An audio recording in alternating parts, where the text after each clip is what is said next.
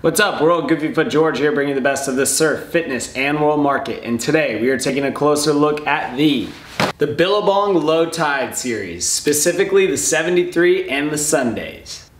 They're pretty much the same thing. The Lo Tides are 87% polyester, 13% elastane.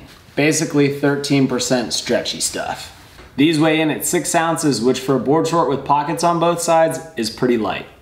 The Lo Tide slides up like a normal board short with hook and loop closures all the way through the fly, and of course a lace on top. I grabbed mine in a size 30, which is what I wear in most board shorts, and honestly I love the fit on these board shorts.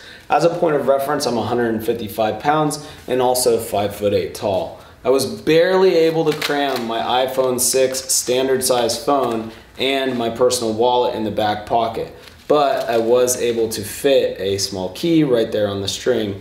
No biggie though, because these board shorts actually have 2 pockets, one on each side. So I can put my phone and my wallet right in there, and of course still have that great range of mobility because these 73 models have this scallop leg too. Here's a quick view of the fly and the amount of Velcro that's in this thing. We have a couple of patches here. I think this is a bit excessive, and if you're sensitive to Velcro, this might be a consideration. But for the other side of it, it does have a good hold too.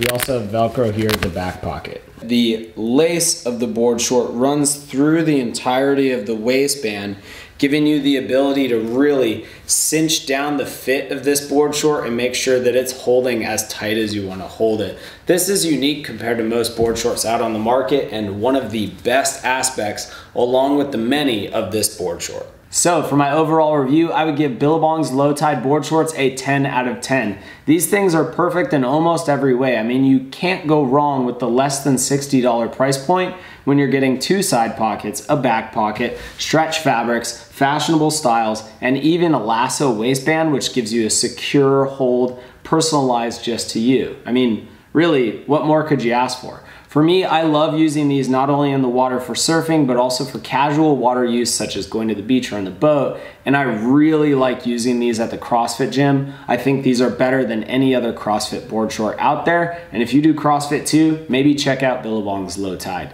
Guys, if you liked today's video, go ahead and give me a big thumbs up. Also, feel free to subscribe to my channel and follow me on Instagram too, GoofyFootGeorge.